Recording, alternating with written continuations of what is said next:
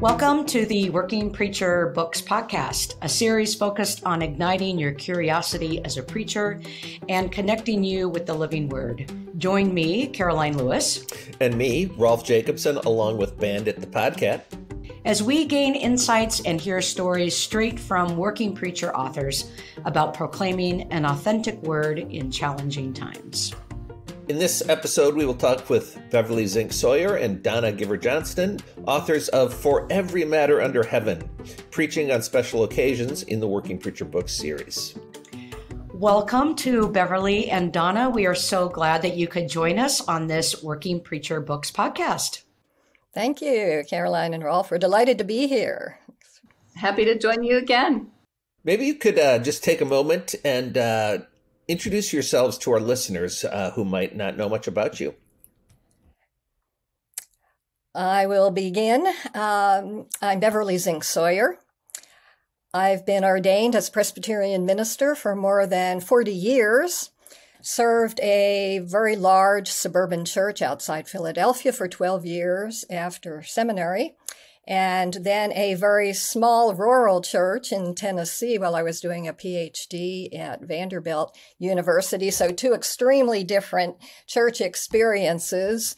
And after my graduate work, I was called to serve at Union Presbyterian Seminary, where I was professor of preaching and worship for 21 years until I retired a few years ago. But I've continued through those years and since retirement to do lots of teaching and preaching and writing and even pastoring, only now it's on my own time. Thanks, Beverly. Thanks. So I'm Donna Giver-Johnston, and after I graduated from Princeton Seminary, I was ordained into the Presbyterian Church USA, and I have served 4 different churches, kind of small, medium, and large in different parts of the country. But then I sensed a call to go back and continue my education. So I went to Vanderbilt, got a PhD there in homiletics and liturgics, and then went back to the church. My journey has been one of both serving the church and the academy. And so just most recently, as of a month ago, I've started a new position at Pittsburgh Theological Seminary as a member of the faculty and the director of the Doctor of Ministry program. So it's a new adventure, a new chapter, as I continue to seek to serve the church and the academy. Thank you, Donna. I didn't know about your new position, so brand new. I'm excited for that. That's wonderful. Congratulations. Thank you. Well, we are really happy to have both of you here. And before we get into some of our questions that we have for you, I wanted to make sure that our listeners know just what a terrific resource this is. I mean, this is one of the things that at least I can't cover adequately in my introduction to preaching course. We only have one Foundations of Biblical Preaching course, only one required course, at least at this point in our curriculum. And I basically have to cover the basics, right? To get them to preach a decent sermon with a point is about all I can do in a semester. And then you think about all of the other occasions as this text this book addresses of those sermons that you are preaching into these very particular contexts. And so I want our listeners to realize, I want to read the content page, the table of contents, just so people know like what is offered in this book. And I can't wait to use this book in an elective that I would teach, preaching special occasions, which I think would be a really fun elective. And so baptisms, funerals, calls, commissionings and commitments, congregational conflicts, closures and changes, older adult communities, holy days and holidays. I said holidays.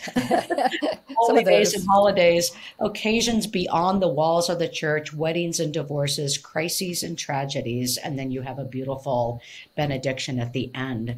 So just for us to know that and our readers to know that, I just think it's remarkable. And so thank you for that.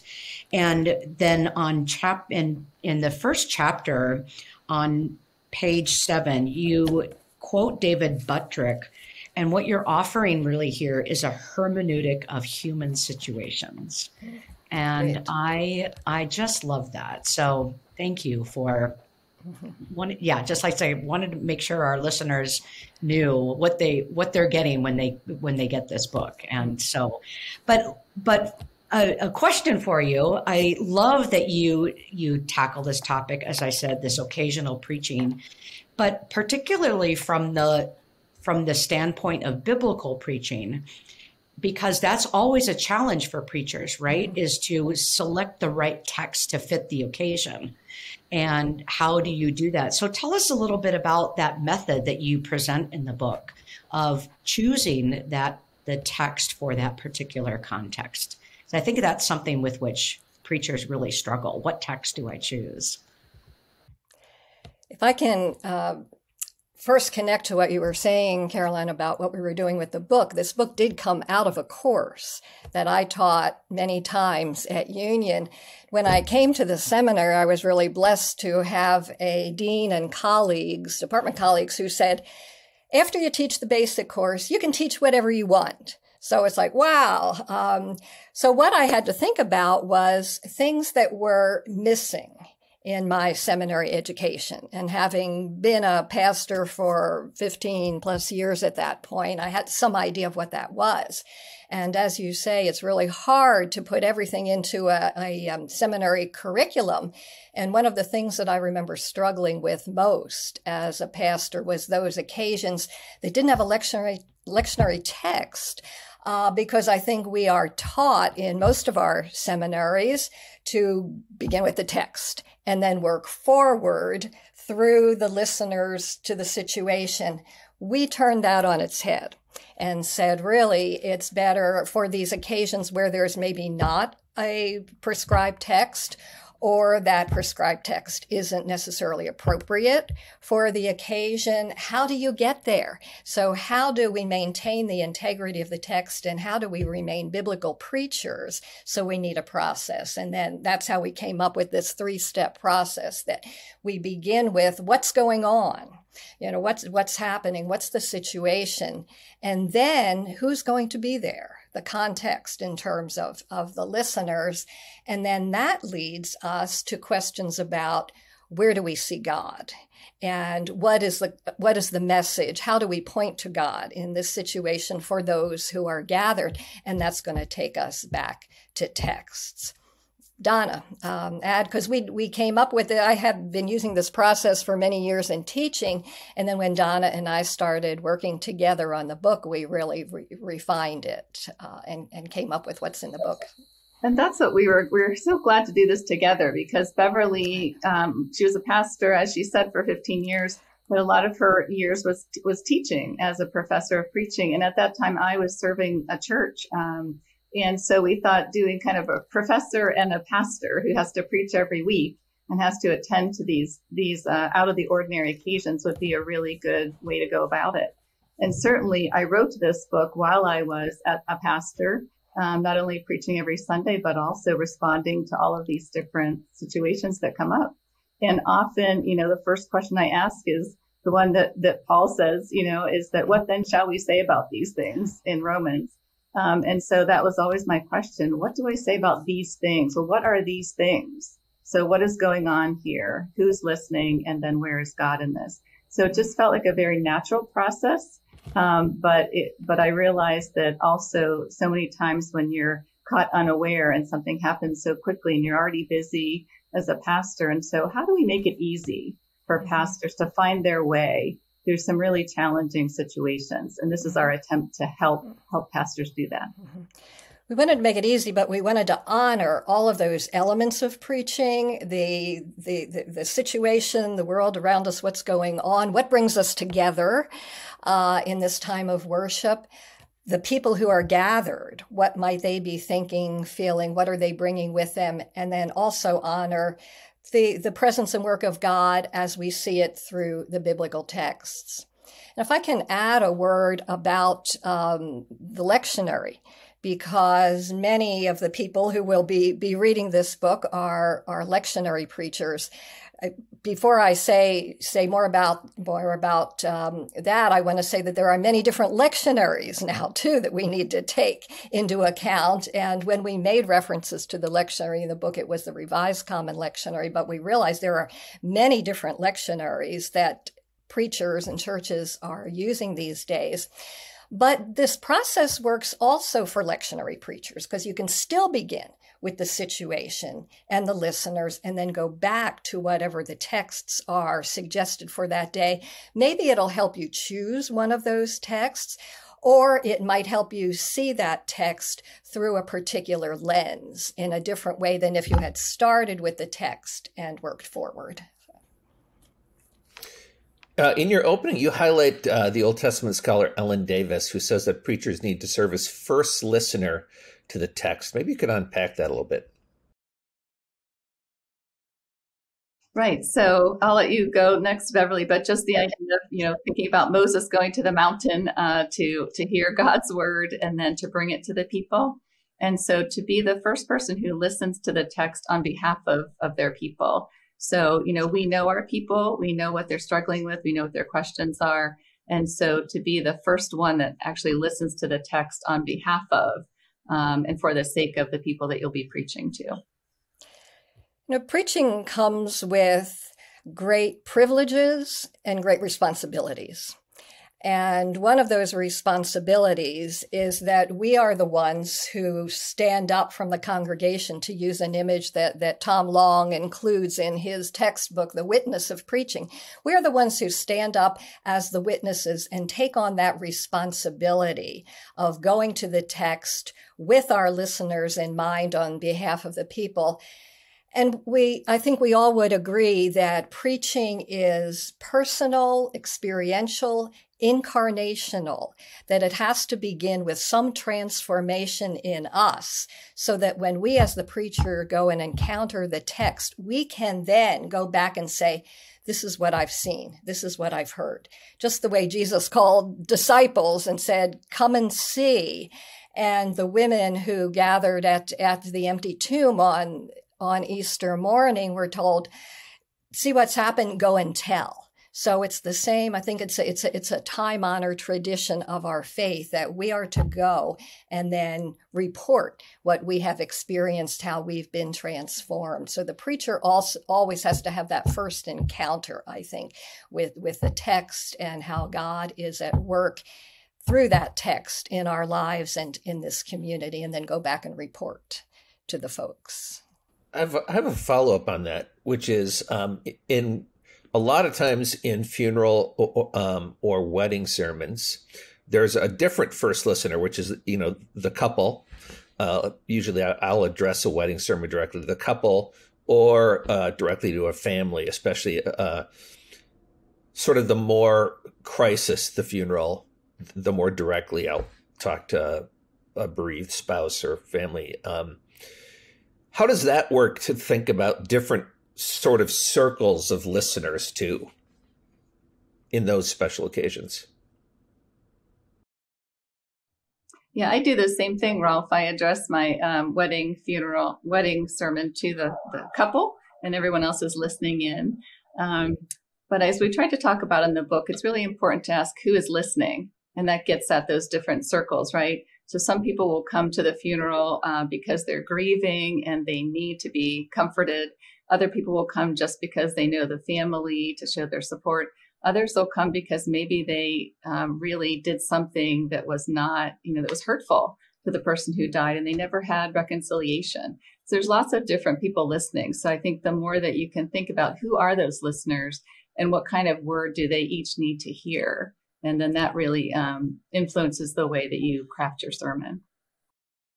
There's always a balance when we deal with those occasions that are occasioned by an individual or individuals, whether it be, weddings, funerals, calls, commissionings, ordinations, confirmations, where the event is focused on an individual. But I think there really needs to be a balance between addressing qualities in that individual and what has brought us and that person to that day, but then also how we see God in the lives and work.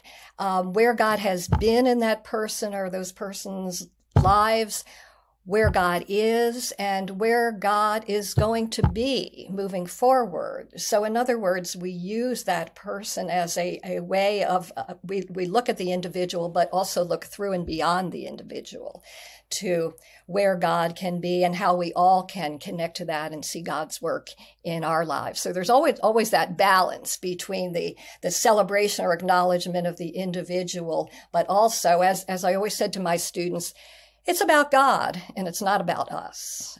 Keep that balance and the focus on God's work through this individual on this occasion. I want to follow up a little bit more with that too, with regard to funeral sermons, because Donna, you talk about that in chapter 3, which I think we all know are some of the hardest, right, occasions for preaching, but they can also be the most rewarding in some ways. And a lot of what you've already said in terms of the way in which you are, who are the listeners and the many contexts that people themselves are bringing to that funeral moment. Donna, what do you think is what makes funeral preaching so hard, and maybe even share an experience of one of those occasions for you? Yeah, for me, it's definitely holy ground. To have the privilege of standing with people there at the time when they're most vulnerable, when they have looked into death's abyss, right? And they need to know how to go on living. It really makes an opportunity to preach God's word. And as Henri Nouwen says, in the letter of consolation to his father after his mother's death, he talks about where our wounds hurt most. Mm-hmm. And I think that's what makes it so hard, right? But it's so important to name those wounds. To not kind of offer cheap grace. Everything's going to be fine, or they're in heaven with God or whatever. But to really don't be afraid to name where those wounds hurt, to lift that up. And then people really have ears to hear the gospel once you've acknowledged their pain. And so what makes funerals hard for me is that you know the people, you love the people. So, I think of a funeral I did for Sandy, who was such a dear member of our congregation and battled cancer for years. And everybody was praying their hearts out, and then she died. But when I visited her in the hospital before to plan the funeral, she said, I want you to sing, I'll Fly Away. I want the choir to use tambourines. This is a celebration because I have lived, my life in faith, and I trust that God will be with me even in death.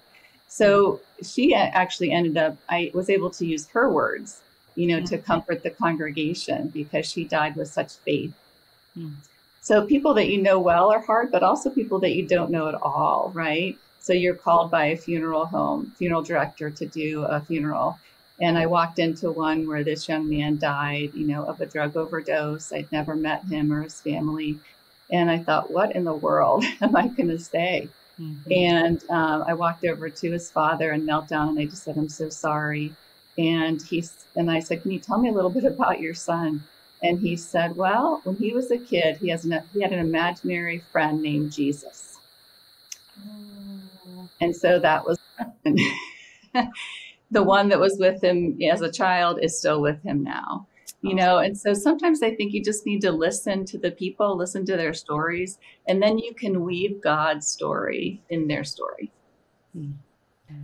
Those that I think Donna would agree, those difficult sermons that we're called upon to preach. One of the things that I think we need to do also is to make ourselves vulnerable and transparent and say, this is hard. It's very difficult because, again, we're taking that responsibility. We're supposed to have the answers. People look up to us in the pulpit. You're supposed to have the answers. You're supposed to have it together. But to be able to say, you know what? I don't have the answers. I don't know. We're in this together, and God is still with us. And God is going to lead us forward to a better place and trust. But that kind of transparency and vulnerability in those moments when we are either at a loss for words or that we are grieving ourselves or feel abandoned, to be able to acknowledge that and say, I share this and we support each other. And it's amazing that there's kind of an emotional support that you can get too from the congregation that comes through when you express that kind of genuine feeling of vulnerability. I really, the title of the book comes from Ecclesiastes 3, and then for each of the chapters, you have a sort of one of those. Sometimes the entire sort of antithesis, a time to be, sometimes just one, a time to be born or a time to die, but others, you'll have both. I was at a funeral recently, and the pastor did a brilliant thing. He said, it says in Ecclesiastes, there's a time to mourn and a time to dance, to weep and to laugh, and funerals are both. And then maybe weddings are both too sometimes. Talk about, just what did you learn about that text from looking at it through special occasions? Okay, thanks, Rolf, for asking about our use of Ecclesiastes 3. For a long time, I had been thinking about a book such as this, and I thought of that text and using part of it as a title first, realizing that it captures so many of the human events and emotions of our lives. And then as Donna and I began collaborating, it was really a gift of that collaboration that we decided to use either a verse or a clause from each of the verses in that text, and some of them together, because we often live in that dichotomy of war and peace, of love and hate, all of these things that are mixed emotions, often in the same kind of event in our lives. So it became a wonderful way of, in a sense, hanging a lot of human experiences onto these lovely phrases. And Donna, we really worked on this together. So share what you thought about this. Right. I mean, and we certainly tried to weave that through we could have, as you know, there's so many different situations. We could have written a much larger book, right? For anything you could possibly think of that's out of an ordinary Sunday morning sermon. And as we began to look at those chapters, though, we thought, well, that's not really, particularly interesting just to kind of have a catalog. And so just more poetic, being able to think in terms of, these are some examples of different seasons that we live through in our lives, and then give some examples. But certainly this is not an exhaustive volume, but we figure that once we give people the process and give some evocative images and seasons, then they'll be able to find their way no matter what they face in their ministry. It occurred to me that you could have another chapter on preaching in faculty meetings, and it could be a time to keep silence. There we go. says the newly appointed academic dean. So yes, a time to keep silence would be a good chapter. I want to go to, we've done funerals, and now I want to go to weddings, because I think that's also one of the more frequent, right, preaching opportunities for our listeners, and has its set of challenges as well. And you talk about that in that the one thing that the couples most want is, this perfect moment that will be enshrined in, all memory and all eternity. But usually, typically that doesn't happen in weddings. There are all kinds of things that happen. But that preaching in this setting is about testifying to the promise of God's love in our imperfection. But also, what do you think is the primary? Share with our listeners, what is the primary role of a sermon at a wedding, and in the ways in which that gets maybe communicated in that preaching moment? Yeah.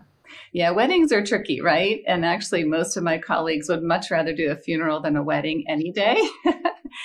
Because you sort of get, feel like you're being used in some way, or you just kind of get lost in the day. But I never felt that way, actually. I love doing premarital counseling and really getting to know the couple.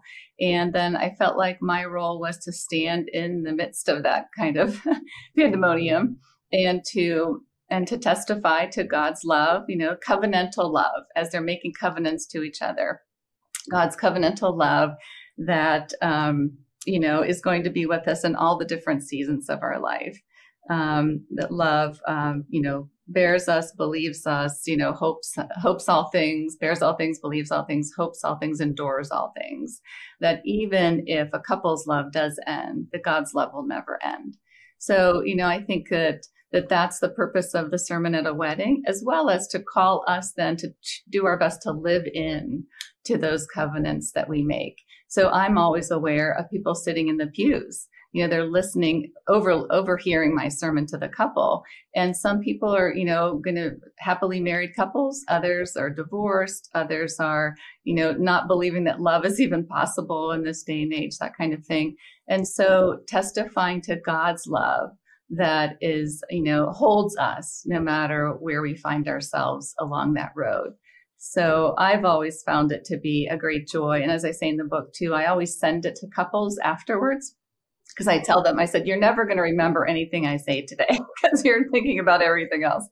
So I send it to them later. And one couple actually said that they read it on their anniversary every year. They read the sermon just to remember, what was said that day and the promises that they made to each other. That is, well, I want to move to some questions about just the sources of inspiration about preaching in general. And one thing that happens to almost all of us is that at some point we just get stuck. What do you do when you get stuck? Yeah, I think it's rare not to get stuck at some point, particularly because when we're thinking about these kinds of special occasions, because we often don't have the luxury of time to think about them. I'm the kind of person that likes to plan ahead for everything. And I like to know, if I'm preaching next month, I need to have the text chosen and be thinking about this and letting the text and experiences percolate. You don't always have that luxury if there's a crisis. I mean, gosh, yet another horrible shooting was reported last night on the news in El Paso. This is happening so frequently. Whatever the event may be, it often comes unexpected. So then how do you get unstuck? And I think asking questions of ourselves, as well as the text that we've chosen, making connections. And some of the questions I used to raise with my students, they would get tired of seeing me writing in the old days when we actually wrote on pieces of paper that students would turn in sermon manuscripts, or later on the computer I would put on, well, this is a really nice concept and it's true, but what does this look like? What does this feel like? How or where do we experience this? So I think that raising those kinds of questions, I try to do that with myself as well. I mean, what does this feel like for us? Where is God? Where do we see God? Where might we look for God in this situation? So it's the only way I get unstuck is by starting to raise questions. Yeah, I mean, certainly, the normal things about just sitting with the word, going for a walk, that kind of thing. But I think actually thinking about our process here, the more that I spend time asking, what's going on, whether it's diving deep into the news story or it's asking people to tell me about their loved one who died, the more that I spend time asking that question first and getting to know the situation and the people that are going to be there, I find that it's so much easier to get unstuck. But if I start with the scripture and say, God, I need a word, but I haven't done the work of understanding, well, who's going to come and who's going to listen and what word are they hoping to hear? If I haven't done that, then I often find myself stuck. But certainly at the last minute, if I'm still stuck, I say, speak, Lord, your people are listening soon and very soon, and they need a word. So, yeah. One of the things that about this book is we often ask the question of our authors, what is the hardest sermon you've ever preached, and how did you get through it? I want to tweak that question a little bit for the two of you, and to say, is there, with all of the occasions that you have talked about in this book, what occasion, and maybe, I don't know, maybe you can't answer this, but what occasion do you find the hardest to preach in, given the collection of occasions that you have presented in your book? Is there one occasion that you find particularly difficult, and why? I would say that rather than an occasion, a kind of occasion would be one where I am suffering and experiencing the same thing as my listeners. Again, in some ways, it helps us relate to what they are feeling and what they might need, because it's what I might need as well. But they're the difficult ones. Again, back to what I was saying about transparency and vulnerability, to have to say, this hurts. I'm hurting too. We're all hurting together. And in a way, it helps move us beyond that and say, what are we going to do? How are we going to support each other? Where do we see God leading us into a new future? But I would say for me, it's the ones where I am hurting, grieving, feeling much the way the listeners are feeling. Yeah, for me, I would say, political issues. So, the things that happen in the world that you so much want to preach about, but you're aware of people from different perspectives sitting in your pews.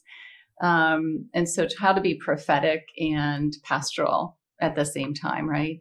So, the Sunday after George Floyd was killed, it was a moment where I had to speak into that pain and into that, protest that was spilling over.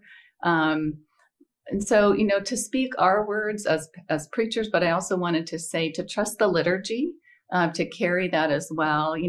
Your words don't just have to be proclaimed, but they can be prayed. They can be sung. For me, that Sunday, I got on my knees and knelt for the whole time that George Floyd was down, and had people just be in silence for the 8 minutes and 46 seconds. So I think sometimes, our silence can actually speak louder than our words. And so don't be afraid to, use the liturgy to carry a day that's particularly difficult, to find your own words to speak. Maybe one more question in these sources of inspiration. What are you reading these days that is capturing your attention or your imagination or inspiring in your work? Is there a book or an author or maybe there's a TV show that you're finding? I've been watching The Last of Us, which is a really fascinating an entry into human relationship and survival. But is there something, or maybe you have a go-to that, like, this, I know that I'm going to be inspired or uplifted by this resource or author? Well, I'm a big mystery reader and watcher. And I think that mysteries are interesting because they get to a lot of those hidden human emotions that people don't even know sometimes about themselves. So I find that a way of figuring out human nature and how people react and respond, and motivations. And that kind of feeds into preaching. Otherwise, I like to read widely, lots of favorite poems, poetry. I like Marilyn Robinson's works. Just finished through Advent, my husband and I went through the writings of some of the writings of Howard Thurman, which always are inspiring. I love books of prayers and just all kinds of things. History is another thing that I love to read. Well, mine's a little bit funny because I just moved into this new office at the seminary, leaving the church that I served for 10 years. And so I packed up my office. And so literally I'm looking at all the boxes of my books that have just been delivered that I haven't unpacked yet. So, but I have 3 books that are sitting on my desk that I wanted to bring with me so I didn't lose them in the boxes. So I'll just share the ones that are sitting on the top of my desk. To Bless the Space Between Us, a Book of Blessings by John O'Donohue. Daily Prayer with the Cormelia Community by Padraig Otumo. And Circle of Grace, a Book of Blessings for All the Seasons, Jan Richardson. So these are wonderful books that, you know, for, again, I think my mind is still thinking about the seasons of Ecclesiastes. So for all the seasons, these books help us find a word of comfort, a word of hope, a word of grace for the journey ahead. And then I just wanted to put in a plug for Ross Gay, who is a poet who's written Inciting Joy, a book of blessings. He's been doing some incredible work, and just spent a week with him. So if you don't know him, check out his podcasts or his books. Really a blessing. Awesome. Well, we often have a third host for the podcast who is banned at the podcast. He hasn't shown up yet today. But he has some questions for you, especially Beverly. Okay. And that is, yes, exactly. What is your favorite animal and why is it a cat? Well, it used to be a cat. We had a cat by the name of Karis, who was indeed a note of grace in our lives. But I'm afraid we've changed loyalties and now have a dog. But nevertheless, I love all creatures, great and small. I will accept any of them and love them all equally. Awesome. Well, Bandit also wants to know, is there a game that you could play endlessly and never get bored? It would probably be a word game. Boggle was always one of my favorites. I used to play with that with my mom all the time, who loved word games, and Scrabble. In fact, Santa Claus just brought me a new Scrabble game for Christmas. So I'm ready to take on my husband and anybody else at the game of Scrabble. So anything having to do with words. Bandit would also like to know, which biblical character do you think would most likely own a cat? Oh, I think the Queen of Sheba. I think she definitely had some lovely Persians in that entourage when she came to consult and challenge Solomon. Definitely. I love that. And Bandit has one more question, and that is, he would like to know what food you could eat every day. I could eat fried shrimp and rice pudding every day. My favorites. I think he could maybe share in that. I could, yeah. Seafood and right, yeah. Bandit should like some seafood like I do. Yeah. Well, Beverly and Donna, this has been such a rich and wonderful conversation. We're so excited about your book. And so thank you for being here with us on the podcast. And thanks for listening to this episode of Working Preacher Books podcast. Stay up to date on our conversation at workingpreacher.org. You can follow us on Twitter or Facebook and find the latest in our Working Preacher book series at workingpreacher.org/books. Thanks for joining us. Thank you.